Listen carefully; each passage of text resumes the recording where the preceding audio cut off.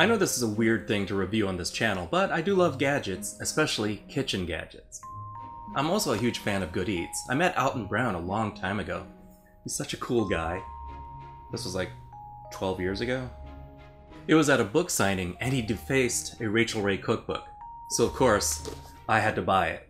Alton Brown did that. Hi, I am Perky. I've been trying to eat at home more. It's healthier, it's cheaper, and I know it's going in the food. When I was given the opportunity to review this item, it seemed to be fate. My old trusty probe thermometer croaked. I had lost the probe, it was falling apart, it was meant to be. I've been relying on my instant feed thermometer, but reaching into the oven every few minutes to check is bad for cook time and knuckle hairs.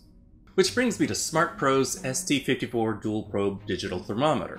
Just when I needed a thermometer, the company contacted me asking me if I wanted to review it for them.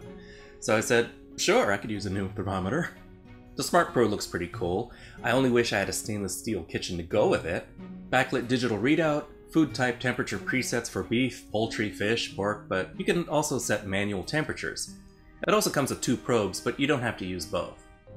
For example, if you're cooking something large, like a turkey, you can monitor the white meat and the dark meat separately. Oh, it's also got a timer function, which most thermometers do anyway. It took me a minute to realize that only the bottom fourth is the touch screen. Everything else is just display. You can find it on Amazon for $24.99, I'll put the link in the description. So, how do I test this puppy out? Cook something, of course. I made pork chops. It's a simple recipe of salt, pepper, Italian seasoning, a spritz of olive oil, and a touch of brown sugar on the top, and just a couple of drops of liquid smoke for a little oomph. What better way to test out a dual probe thermometer? 2 probes, 2 chops, no waiting. It's not a race, but my money is on the left one. He looks like a winner. Into an oven at 350 degrees for 20-25 minutes, or until it reaches an internal temperature of 145. And it was here that I realized that the presets on this thermometer run a little high. Relying on their presets may give you overcooked food, so you probably want to stick with the manual settings. Cooking times vary with every oven, but internal temperature will always be a reliable metric for doneness. With probe leads, the unit sits safely outside the oven. You can lay it down, stand it up, or use the fold-out stand. I prefer the magnet. I always feel like I'm setting a bomb.